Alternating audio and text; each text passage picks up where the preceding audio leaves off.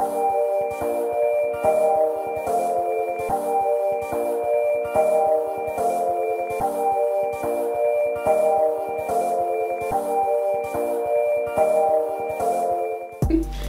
what's going on everyone? I'm Simmons. I'm a designer, I'm a philanthropist, and I do a whole lot of other stuff.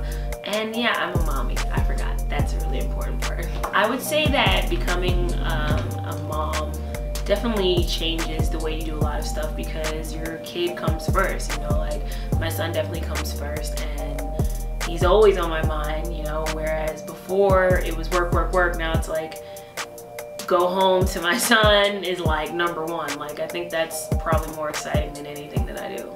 As time goes on, I guess you really have to figure out the balance of being a mom and also being a businesswoman, like how to balance it. And for me, I just make sure that I have enough time between doing both. And that's a hard balance to find. I feel like at first it's kind of like, okay, it's all about the baby, and then all of a sudden you realize you still need to make sure that you're moving and doing what you need to do for your business, because that doesn't stop going. Even though you're becoming this new butterfly of a mom, you still have to find that balance. So I would say it's just about, you know, organization and making sure you have everything together. Definitely more help.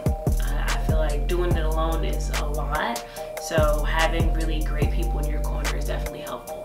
I would say that my love for fashion definitely led me to doing pastry with my sister, which was our first sneaker line, clothing line. It was super successful. I've done so many other things in fashion, and I'm currently developing some really great things. So fashion has really led me on a wonderful road. I would say to any budding fashion designers out there to definitely study, go to school. I think that that's cool. It's definitely a great move. Be around other designers, intern, learn as much as you possibly can. Keep your mind going to always getting inspiration, traveling, and just being around different individuals with different senses of style, all that good stuff.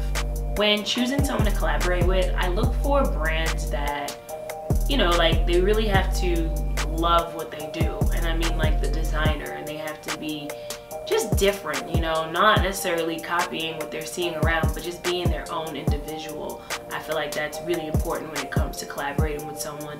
They also have to just be a really dope person. You know, I like really cool people, and we have to be able to vibe to work together. I even got a chance to collaborate with Mimi on lip art, which is like one of my favorite things that I've done. Obviously, I'm always in different lipstick and stuff, and it's fun. I mean, what girl doesn't want to dress up and put on a lip?